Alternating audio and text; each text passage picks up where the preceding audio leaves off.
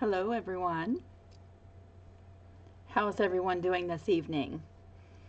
It is Thursday, the 23rd of January. Hello Carol. I was so confused there for a second. I hadn't hit go live yet and your message popped up and I was like, whoa, can they see me already? I was going to be really embarrassed because I had just burped. I was going to be like, oh no, I didn't think they could see me. Tonight we're going to do an Inkscape video. We're going to be using all of the tools that we have learned so far. We're going to be creating text and shapes. We're going to be using the Union tool and a couple of other things. Hello, Vicky. And yes, so that's what we're doing. One of my good friends over on Facebook, Miss Kitty, had asked me during the Creative Crew live on Tuesday when we were doing another Inkscape tutorial. And tomorrow I have my dentist appointment, and so thank you, Carol, for thinking about that. Hello, Mabel. And so yes, I don't think I'll be making an Inkscape tutorial tomorrow after my root canal. So I thought tonight I have free.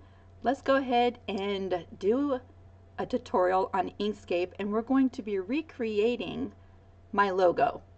So I know you probably don't want to make one that looks just like mine, but using the techniques that we go over in today's tutorial, hello everybody, then maybe you can recreate one of your own in a unique, different kind of way, following the steps that we do in tonight's tutorial. Hello, hello everybody. So how is everybody doing? Have you started using Inkscape yet? If you have, what have you done so far? I'd be curious to know. Before we get started, I thought we'd have a second just to chit chat for a second. It's so great to see you. I don't usually come live in the evenings, but Harlan is at church volunteering because he's serving on Sunday on the production team, and so he's gone tonight till about 9 o'clock. So I thought, what better time than to come this evening and do this tutorial. Scriptures, veggies, and thimbles. Northern Virginia. I'm in Williamsburg, Virginia. Hello. Northern Virginia is so pretty. So yes, if you've started using Inkscape, what do you think of it? Do you like it? Have you found it useful? Do you find it confusing? Oh, your computer's in the shop. Well, when you get it back, hopefully you'll come back and revisit this tutorial. And if you have time and you want to hang out with us, I'd love to have you stick around for a little bit. What we're going to do is I'm going to go ahead and change some screens around. When I do that, let me see if I can pull up this live on my phone. I won't be able to see your comments on my screen. However, maybe I can follow along on my phone. So I have that up. If you have any questions, you can ask them, and if I miss them, I'll go back through and see. Yeah, I'll go back through them. So I'm going to go ahead and change some screens around.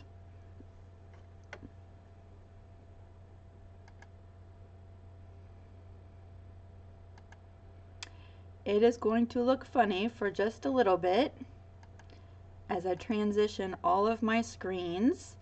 And I'm just going to wait because there's a little bit of a delay. I want to make sure you see my Inkscape screen up on the monitor. And I'll just wait for 1 second as that pops over. Wow, there's quite a bit of a delay. All right, it's changing over now. Okay, yes, I see it on the screen. We can continue. All right, so here is my logo that I have been using for About a month and a half since the new year. And so several of you have asked how I created it. And we have learned several different techniques in Inkscape to this point. And so today we're going to put them to use and actually recreate my logo. So the only thing that I ask is that you be patient with me because I might fumble through the steps a little bit, but hopefully not.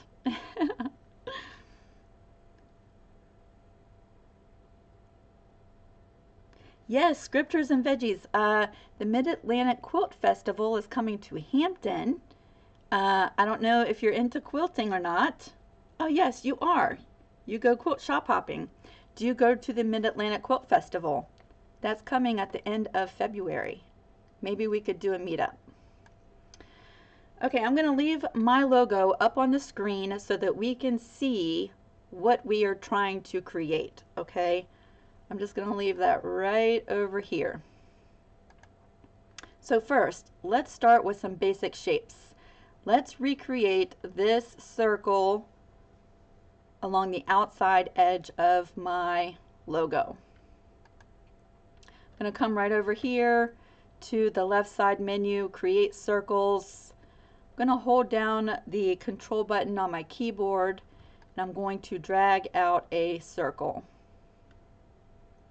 We're going to make it rather large so that we can see what we're doing. All right, we have our circle.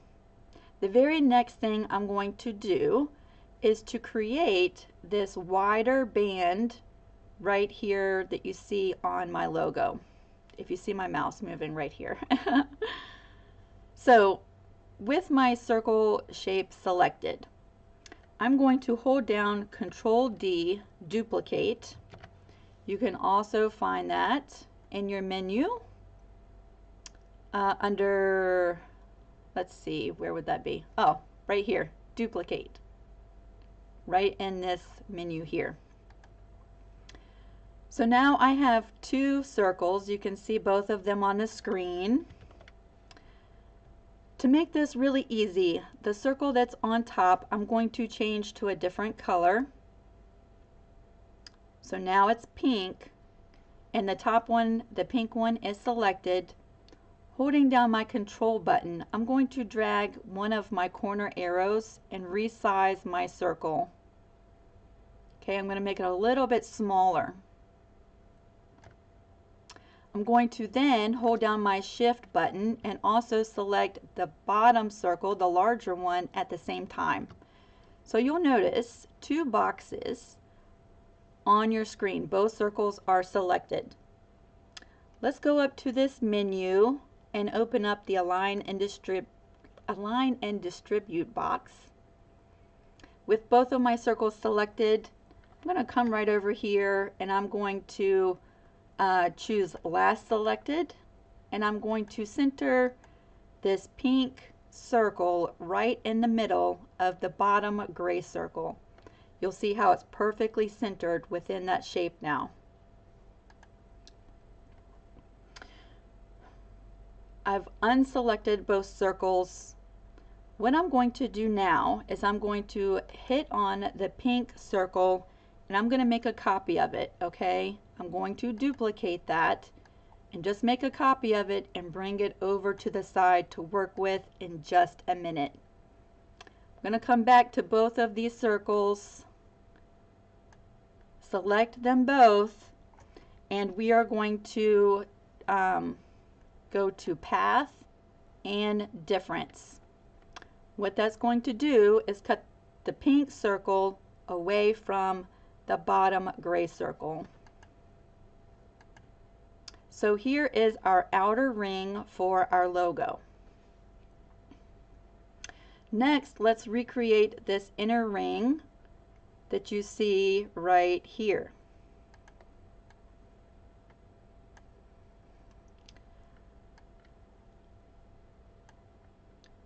Let's move that back, align and distribute. I have both of my items selected. I'm going to center that pink circle right in the center. Now I'm going to resize that circle I'm going to make it smaller. I'm going to select the outer ring one more time and center that pink circle and see how that looks. What I'm looking at now is the space between my circle and this outer ring. I'd like to add some text there, and I think we still need to go a little bit smaller with this circle.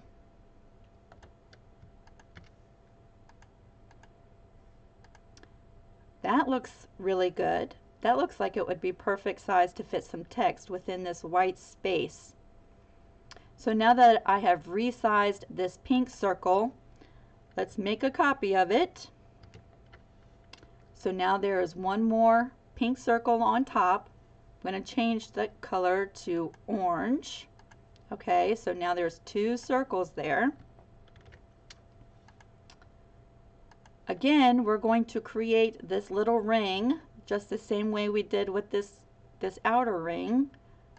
I'm going to resize the orange circle and center that within the pink circle. And for the purpose of this tutorial, we'll keep that size that we created. Before we move on, I'm going to select this outer pink circle, the biggest circle in the middle. I'm going to make a copy of it, and I'm going to move that over to the side now. Okay, so now I have, whoopsie, I have this little pink circle, and we're just going to hold on to that one for just a minute. I'll show you what we're going to do with that in just a minute.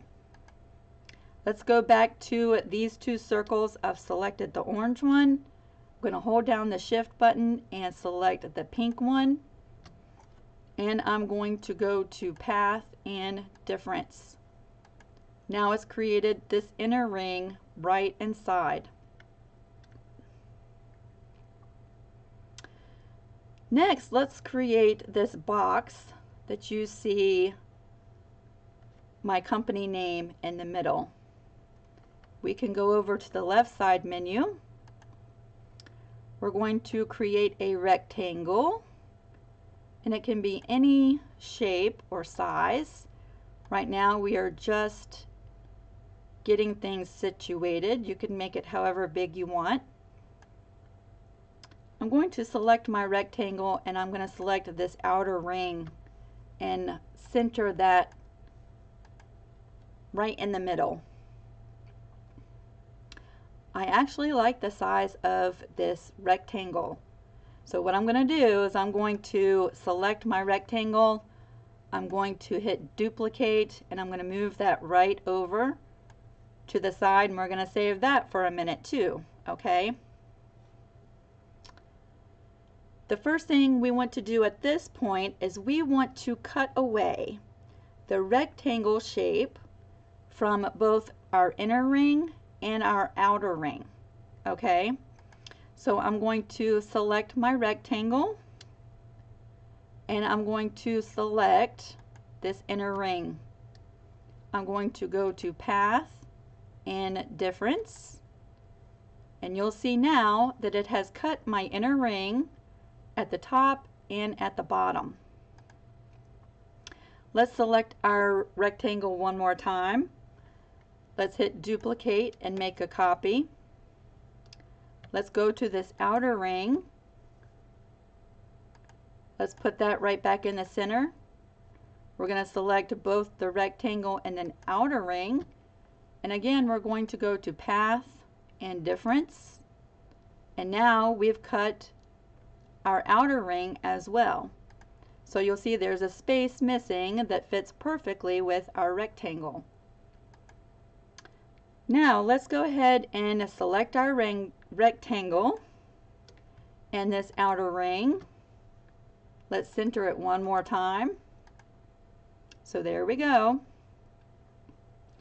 Now let's cut out the inside of our rectangle. I'm going to select the rectangle one more time. I'm going to make a copy with duplicate. Let's change the color of this top rectangle.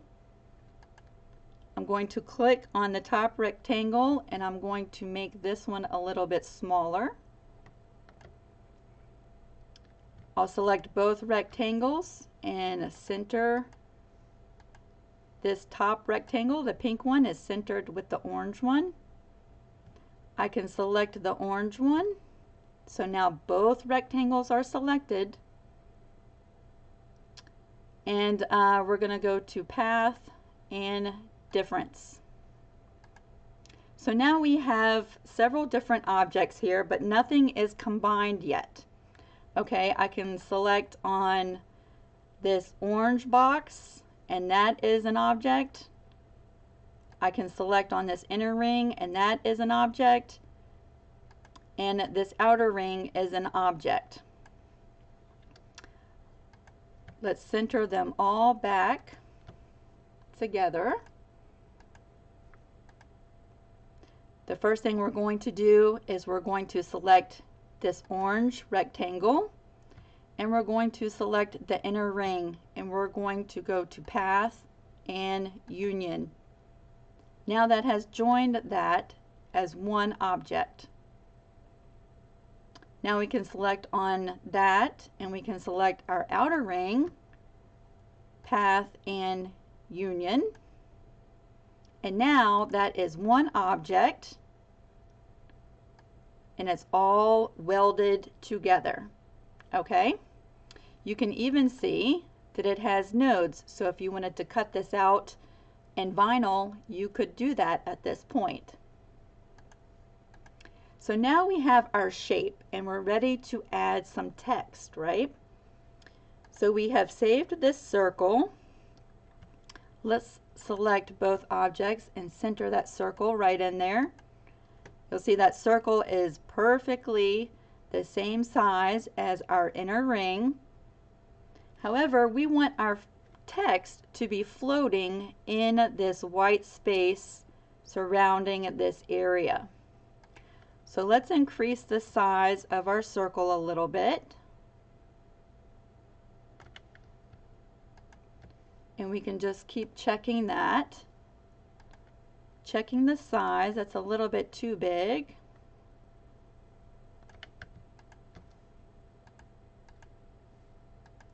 There we go. You can see that now when we add our text to this pink circle, there's going to be some space between the edge of this circle and our inner ring.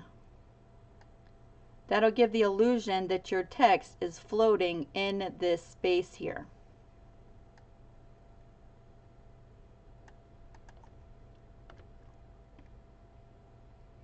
So now let's create some text, okay? We're going to create the text that goes on the top of our logo first.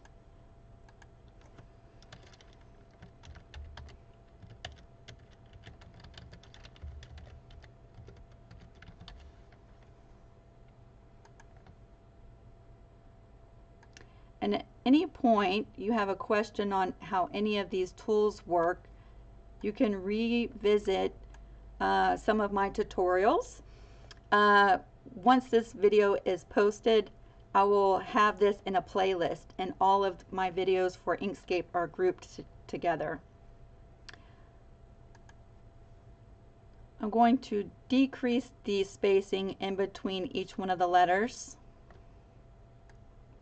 I'm just going to see how that would fit right in there. That's a little bit big. I'm going to make it a little bit smaller.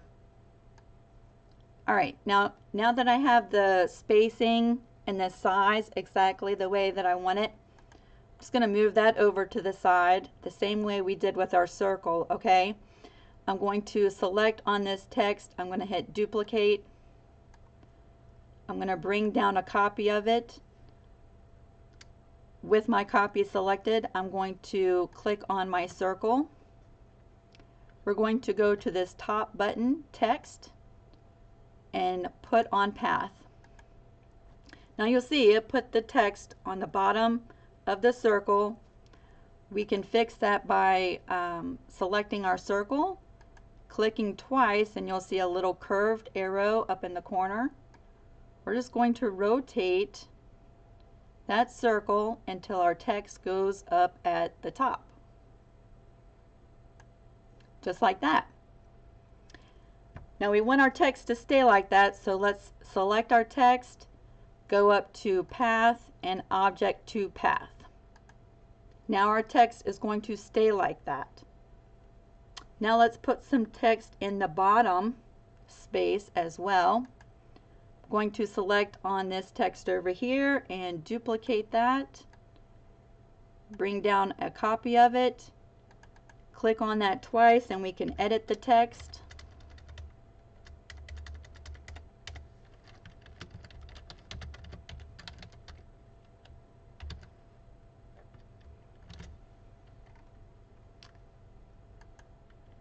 We can select our circle one more time. Now both the text and the circle are selected. We're going to go back up to this top menu text and put on Path. To rotate our text down to the bottom, I've clicked my circle 2 times and we will rotate that and position it exactly where we want it to be. Whoops, there we go. And while, let's see, let's select the text. Whoops, I got ahead of myself. While both your text and your circle are selected, we're going to mirror image, and that flips our text right side up on the inside of that curve. Now we can remove, whoops. Let's go ahead and select our text, go to Path, Object to Path. Now we can remove our circle and we can get rid of our circle. We need to resize our text just a little bit so that it fits right inside that bottom space. Now all we have left to do is to put our name inside the box. So I can use this text that we've already typed out.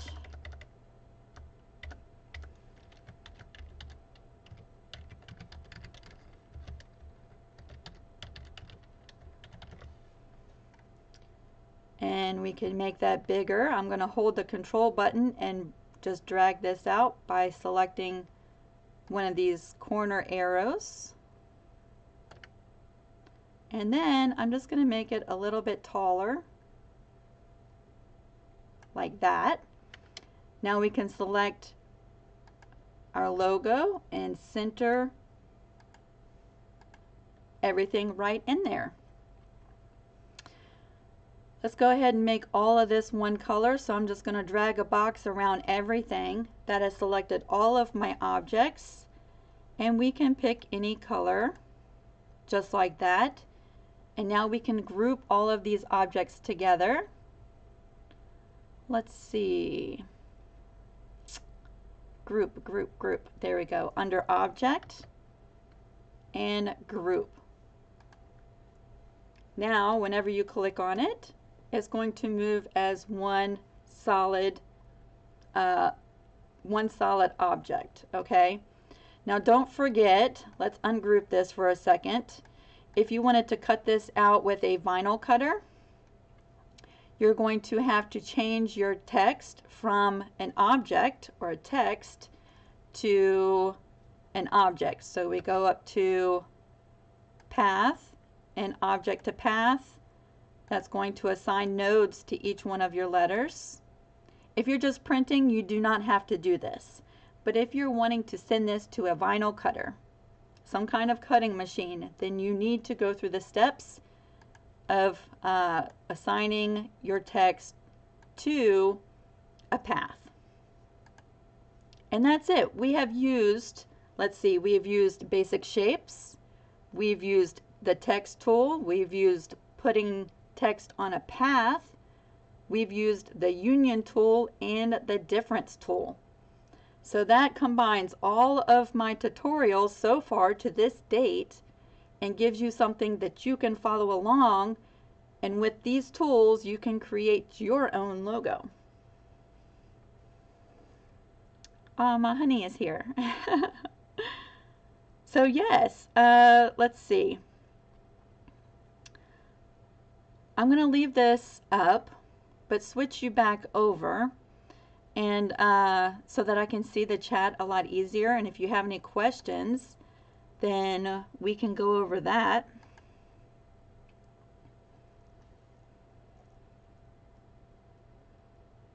Diane, you'll have to go back and watch the replay, especially if you're interested in learning how to use Inkscape and all of the tools that we've learned to this point, and then you can create a logo like you see right there.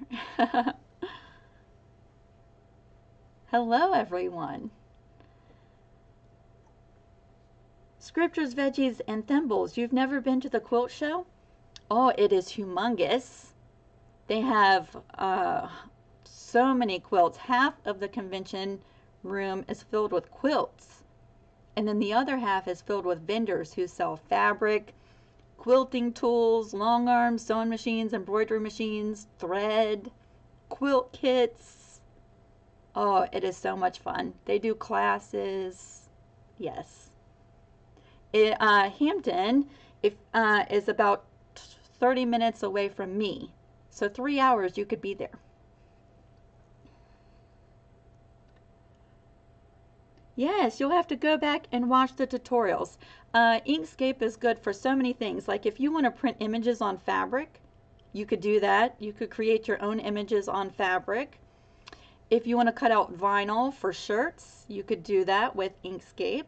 You could make your own applique templates to trace or to cut with a cutting machine.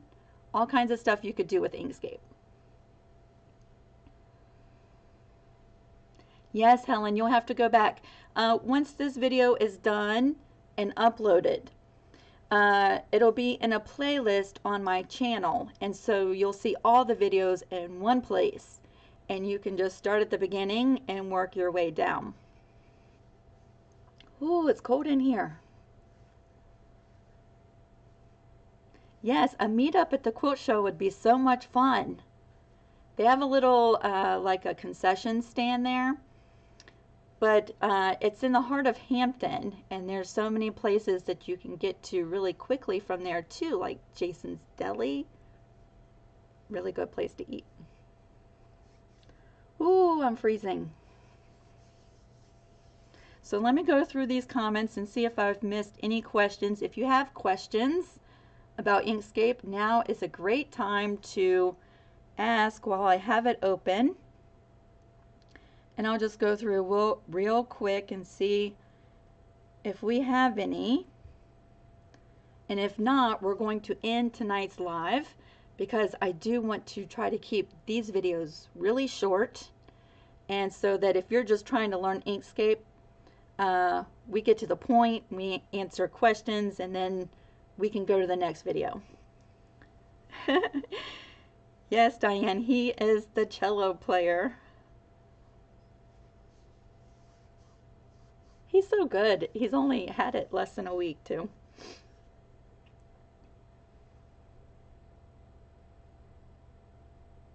Okay, I think that's all of the things that I wanted to show you tonight.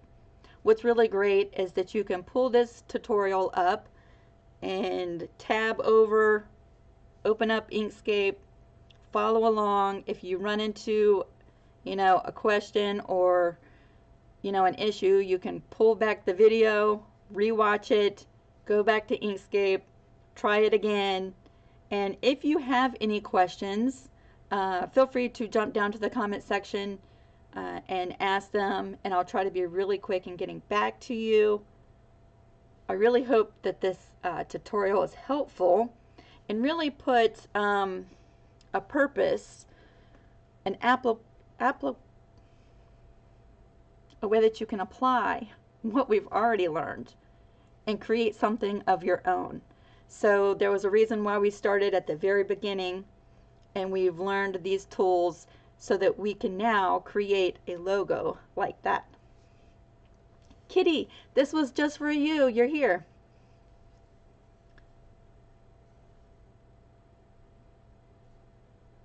This is Inkscape, and once this video is uploaded, I'll have a link for Inkscape. It's a free vectorizing and designing software, or you can go to inkscape.org and download it. The version that I'm using in today's tutorial is 0.91. And yes, it is so much fun. Yay, I'm so glad you saved my tutorials. I love spending time with you. And yes, that makes me so happy. All right, y'all, I'd love to stay in chat. If y'all want to join me over on Facebook, send me a message. But we're going to go ahead and close this live and keep it really short. Okay? If you create your own logo, tell me about it down in the comment section. Until I see you the next time, I hope you have fun creating and don't stop learning. And don't forget, I'm not the only one creating Inkscape tutorials. There's hundreds of them out there. So yeah, feel free to learn ahead of me. I'm not quite sure what we're going to cover next, but until I see you next time, have fun creating. Bye, everybody.